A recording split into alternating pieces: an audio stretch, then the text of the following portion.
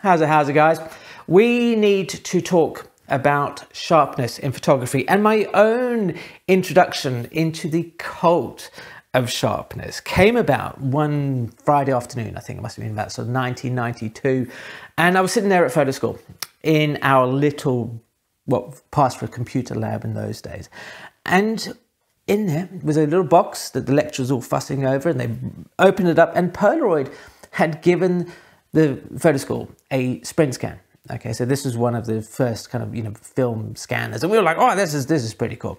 And, we dutifully fed some images into it, and as if by magic, they appeared on that, what was then a giant 21-inch CRT monitor. Remember those big things that took up almost like a whole desk?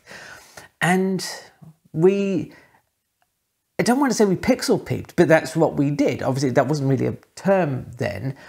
And we zoomed in on our portraits and used that, that amazing button, unsharp mask. And we're like, wow, this is amazing. Look how sharp the eyes are. That's really, wow, we could never do that kind of thing. This is great. And I've often thought about, where did this idea that sharpness was kind of the measure of how good a photograph was come from? Because it was evidently in me already. And this culture sharpness is carried on through to today. So like every sort of time, you have people like almost like clockwork, every 6 months releasing videos talking about how to make your photographs sharp or why your photographs aren't sharp. And they're always talking about the same things. Oh, it's shutter speeds, when the shutter speed is like the minimum shutter speed is the focal length of your lens, and using low ISO and using a tripod and all these kind of bits and bobs. And they always talk and illustrate it by zooming in to the images, by showing you minute details in this photograph, which is like why? Why do that? Because we don't enjoy images from that distance. Much like when I was looking on the monitor at photo school, I don't look at a portrait and go up to it, like this one I have here, because you see, I planned this, right? This portrait here, I don't look at it from like an inch away. I look at it from across the room. It's there to be enjoyed, and much as you do when you go to a gallery. You don't go up and stick your noses on the things. You don't go up to a painting and go, look at how well they've rendered this idea. No, you enjoy the image itself. And this idea of sharpness, as much as I think that it is noble that you try to make your photographs as sharp as possible, is not the be-all and end-all of a good photograph. Now, where did this idea of sharpness come from? Now, I got a little theory about this, and it starts with pictorialism. So if you're not familiar with pictorialism, it was a movement in kind of the late 1800s through to kind of the just prior to the First World War, where photographers wanted to make art. They were trying to separate photography from science and make it more accepted as an art, because of course that's the problem with photography, isn't it? It is equal measures science and art, and it's too easy to let the science part of photography take hold. So anyway, you got these pictorialists, and so names like Alfred Stieglitz and Edward Steichen and a whole bunch of other people who have now kind of fallen out of favor. But at the time, they were doing some interesting work. And Stieglitz, I always get the two confused, right? So Stieglitz makes this quote where he says, atmosphere is the medium of nature, that it is what we see all things through. And then he says, to make sure that we see things in their true value in a photograph, then atmosphere must be present. And then he goes on to say that atmosphere softens all lines. So when you look at pictorialist photographs, you see that they are very soft. Now, granted, some of this is probably down due to the resolving power of the lenses that they had at the time and all that kind of stuff. And the most important thing, though, is that this is intentional.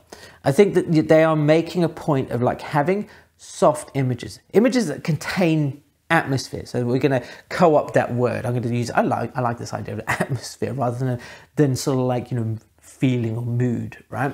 So anyway, so over time, things improve. You know, cameras get better, lenses, you know, film gets sharper, because film plays a role in this as well. And then you have the rise of straight photography. So this is photography that says, look, we're not doing all this kind of gum bichromate printing and mucking around with it and stuff like that. We are going to be purists. We are going to, as far as I'm concerned, celebrate the science in photography. And out of this group of sort of straight photographers, the most famous was Group F64. So you've probably heard of Ansel Adams and maybe Imogen Cunningham and Edward Weston, but there was a whole bunch of other people who were involved in this group, and they were very much like, okay, we're going to have everything is sharp, everything is done in camera, which I'm going to say is not really kind of a good way of describing it, because obviously if you're even remotely familiar with somebody like you know, Ansel Adams, you know that there was a whole bunch of things. He visualized the image, he took a specific negative, he processed that negative in a specific way, and then he printed it to get a specific thing. So it's not like it was all just done in camera, right? But there was a process, a system. Now, that 3-year period of Group F64, and it was only 3 years. I mean, it's crazy. You know, we talk about it like it was this massive thing, but that's the point. They were so influential that they have shaped photography for decades. And of course, like is the way with most things, you know, pictorialism fell out of fashion. People were not interested in you know, soft atmospheric photographs anymore. They wanted reality, and reality needed sharpness. It needed a clarity of thought, and we'll come on to the very famous quote by Ansel Adams in a minute about that.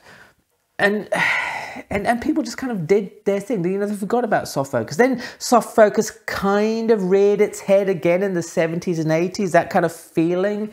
If you were around at the time, you kind of remember. I mean, if you were around, let me know in the comments if you remember all these ads that were dreamy, and, you know, it's like somebody just constantly breathing on a lens or smearing Vaseline on it, you know. And I'm sure today, people who look at these photographs from that period, you know, all the ads and some of the portraiture, especially that glamour portraiture, right, would probably think this is like some horrible fever dream. It's like, what were you doing? It's like, why would you do that? But that was, it was fashionable. And that's kind of, I think what's happened is the soft focus thing was fashionable for a bit, but then sharpness has been fashionable with photographers for ages because it's quantifiable. It's easy to say whether a photograph is not in focus, because that's an important distinction. It is easy to say if a photograph is sharp or not. And so, you know, people who are kind of, let's say, less comfortable with the artistic side of photography feel happy sitting in an area where they can define how good or bad their image is by things that they can demonstratively say to it. So look, you cannot argue that that is not sharp. Now that brings us on to that quote by Ansel Adams, where he says that there is nothing worse than a sharp image of a fuzzy concept. I think this is important to remember here, that it doesn't matter if your photograph is sharp. If it's a rubbish photograph, it's not going to be saved. So much of my work at photo school wasn't particularly good, but because it was sharp, you know, I thought, wow, this is pretty great. And there was a thing with sharpness at photo school. You started from first year, you know, you're doing all your own printing, and you make A4 kind of size, you know, 8x10 prints. And then you see all the second years who are printing their own stuff, and they're printing like 24-inch prints. And you go, wow, this is amazing. I want to do that too. So you get to second year and you start printing these things. And after the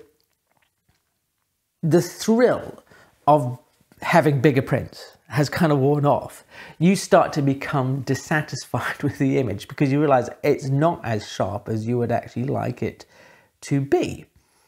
And by the time you get to third year, you've gone in the opposite direction. You're now printing on these giant 30 by 20 inch mounting boards, little almost contact size prints, because you're trying to make the image look as sharp as is possible. You know, that's kind of, it's a ridiculous thing. You know, why is it that, you know, we will sharpness is a measure of how good a photograph is. Anyway, that's a little sort of diversion, but it is just kind of, you know, you need to sort of decide what the point of your image is. And I think at this point, you know, it's useful to turn to examples, because I'm sure at some point by now there are people going, you know, in the comments, or I hope there's people in the comments, you know, just sort of saying, oh, but everything should be sharp, and if you don't need it to be sharp, then you can make it softer.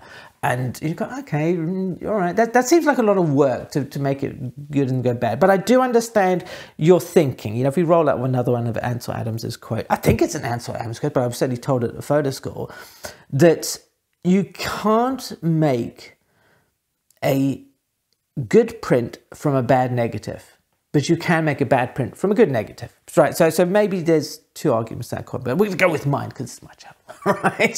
So if you're wanting something to be super sharp, especially in like portraiture, because I often feel that's kind of where, you know, I certainly would want sharpness. If you look at somebody like Martin Schuller, right? So these are, I love these portraits. And when you do, you know, look at them, and you can see that they are exceptionally sharp, that they have a clarity to them, you know, that leaps off the page. And you can imagine if these were printed big, and that's kind of, I think, the thing here, that they would still retain that hyper-realism because of the sharpness, right? When you were looking at them from maybe, you know, sort of 10 feet away, right? But then you turn to somebody like, you know, this is a photographer called, and I've totally forgotten, Joyce Tennyson. Don't you hate it when your mind just goes blank? And she has these very atmospheric, one would almost say pictorialisty kind of photographs. And I have to be careful here because some of these have boobs in them, and YouTube doesn't like boobs. You know, it's like, you know, so anyway, so we would save me having to blur things out. So she has these, and if you're not familiar with Joyce Tennyson, go and look at her work. It is stunning, right? I will put some more up on screen here because I think I'm fairly good about kind of sort of peeling out how people make photographs and what they've used to construct them and put them together. But with Joyce's work, I find myself at a little bit of a loss. There's obviously some you know, some long shutter speed kind of stuff going on. I hazard a guess that she's probably got one of these kind of soft focus lenses that were prevalent. There's probably some you know, some multiple exposure stuff. But this is the joy. This is the fun of, like, you know, sort of picking apart photographs. And so that's, you know, sort of like portraiture. If you were doing landscape photography, then you would have somebody like, oh, you guess, these books are getting so heavy. Somebody like Robert Adams. Now, I love Robert Adams, okay? And when you look at his photographs, they have let's say, clarity to them, right? That they feel, because a lot of his work is about sort of, you know, man's effect on the landscape. And when you look at photographs of Robert Adams, and they have a sharpness to it. They're not super razor sharp because, again, you know, we're talking about, you know, film stocks and lenses and stuff from years ago, but they are sharp in, let's call it, relative terms, right? And that conveys a certain feel and a mood with them. And then there's a photographer that I was reading about who was making some very interesting discussions about using a cheap lens. Now, I've often thought about these kind of ideas, but I was looking at this article on f-stoppers, and it summed up, I think, you know, what I find is lacking in a lot of modern landscape photography. And the guy's called Andy Day, and he took these photographs out in a forest with I think it was like a 35mm lens that was like under 90 bucks or something. This is like a complete manual thing. And obviously when you shoot it wide open, it's going to get a bit mucky, and there's a whole bunch of technical reasons about why that happens, which I'm not going to bore you with right now. But he talks about character in these photographs, or you said character, you know, brackets, flaws. And I think that sort of sums it up. When I look at these images, they make me feel like I'm in a forest. You know, this morning I was out walking through our local heath, you know, just because the weather's now slightly improving.